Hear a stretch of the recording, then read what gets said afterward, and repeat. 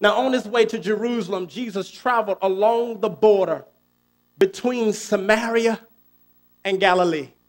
If you know anything about the early church in the New Testament, Samaritans and Galileans, or Jews and mixed people, didn't get along.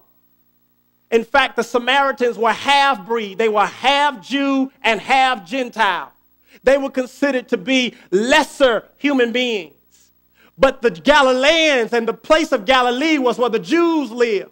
Look what it says Jesus was doing. He was traveling along the border between both places of tension.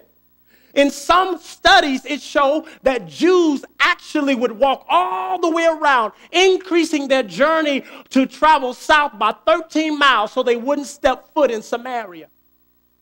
Look at this map with me here. There's a red line I want to show you. That's where Jesus was walking. He was walking in between two battlegrounds. The south is Samaria. The north is Galilee and the people of God. Jesus is walking alongside tension. He says, on my left, there are outcasts. On my right, there are ungrateful folk. On my left, there are outcasts. On my right, there are folk who believe they deserve everything they get, called the Jews. On my left, there are folk who know God, but don't know if God loves them like he wants them to be loved. On my right, there are folk who keeps confessing, I'm of Abraham's seed.